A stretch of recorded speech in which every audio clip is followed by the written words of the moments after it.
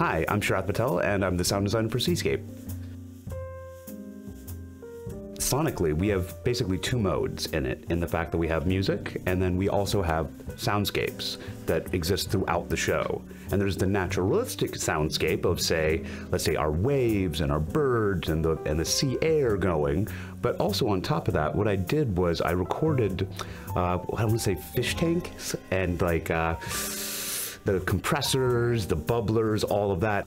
And I took those and I created soundscapes out of them. And so basically, whenever, let's say, the humans are explaining things to their non-human counterparts, basically the natural seascape will kind of disappear, and these recordings of these tanks, of these compressors, bubblers, and all of that sort of come in.